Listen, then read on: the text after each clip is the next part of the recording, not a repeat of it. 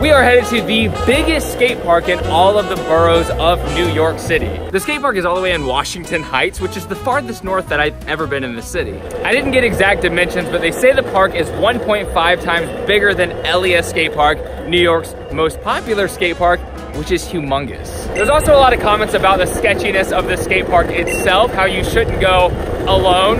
Therefore, that's exactly what I'm doing, and I have all my expensive stuff with me. So worst case scenario, well, at least just take a tour of the park if I can't coast up there. Do you know how I get to the skate park from this area? Yeah, but be careful with a lot of crackheads and junkies and shit. Oh, really? Yeah, really. So you gotta go downstairs and like that. You'll see it. Okay, all right. I got you, I appreciate you. Thank you.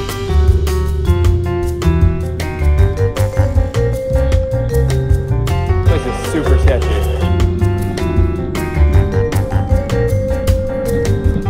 I see the skate park, which is a good and relieving sign. Regardless of everything else, this park so far is insane. It is humongous, and there's so many different obstacles. Let's just do a little tour. You have this side area where you can do runs. There's a lot of ledges. There's the ledges that go up and down, then even this homemade contraption right here. And it ends with a massive handrail down a pretty mellow stair set, which then leads into this other area with a bunch of different obstacles that a lot of people I'm sure would have a lot of fun in, but there is someone living there currently. And it seems like you have 3 different directions. You can go this way, or this way, which is probably the main skate park. So let's go this way. All right, there's nothing really there besides leading into this stair set, so let's go back over here. So you start off with this handrail with terrible run up, which I bet a lot of people probably don't skate very often. Now this might be the most proportionately accurate area, but all the transition looks perfect. It's brick, which is a really cool feel for a skateboard, and then the actual stair set and hubba and rail are a little more accurate to the proportion of how it would be in real life, rather than being super tall and super short in a weird way. It seems perfect. I'm just gonna experiment probably in this little area right here. I'm gonna let him skate over there. Since it is really early in the morning, I want him to just have as much fun as he wants. And then of course the other areas seem a little preoccupied. So this is my training ground for the day, skate area.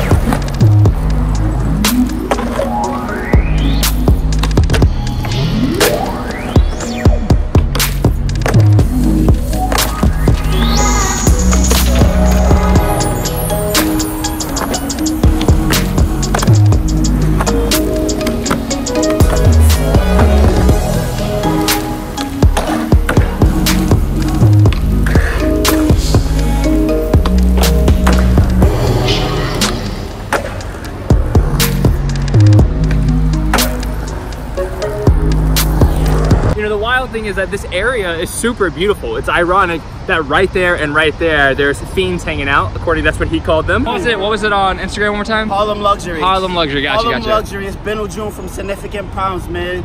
Check us out. Boom, appreciate you. How's this park up here? Is it cool? Is it kind of hectic? Or? Honestly, this is one of the dopest parks uptown. It's crazy because it's a lot of fiends over here, but we make them niggas clean the fucking park, man.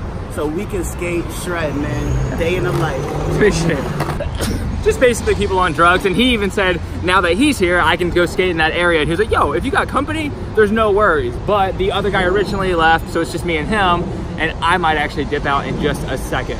I'm tired. And I'm sorry I didn't really tackle this area over here. It's just, I am exhausted. And I agree, that park is undeniably amazing. Yes, the area might be a little sketchy, but I think the park, the whole $30 million initiative to clean up the area is to try to make this a hotspot of New York City. And this is also my first time randomly going through Harlem, I think, and it's pretty. And obviously a park like that is amazing and it gets a lot of people to go into that area, but for me, a box is fine. The local skate park yesterday right near me in Brooklyn I went to, and it has this brand new box that's pretty awful, and I had a blast.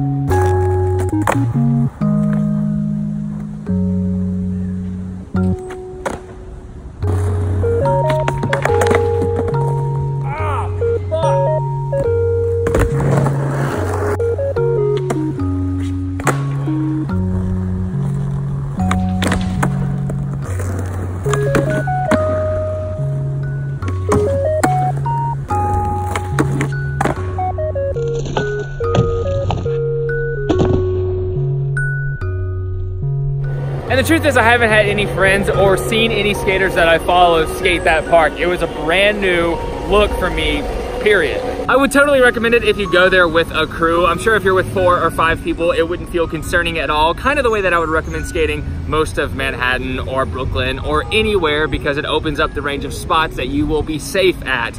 But being alone with all of my camera gear and all this expensive stuff, I'm pretty much just asking for it. Even still, I am enjoying the hell out of skateboarding in this city recently and in Brooklyn, doing what I do, and I hope you enjoyed today's inside look at a $30 million renovation for a skate park up in that area. And tune in every Tuesday and Thursday for another video. I actually went street skating yesterday as well, and I will share that footage as soon as I'm done flapping my mouth. But I'll see you next time. I love you so much. Progress daily and keep going good.